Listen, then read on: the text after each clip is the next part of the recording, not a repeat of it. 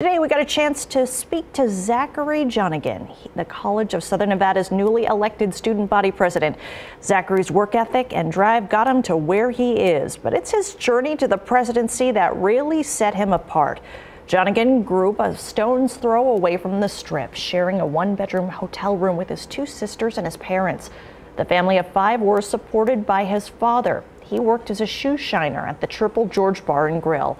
Johnigan says he reflects on those times whenever he faces difficulty in his own life.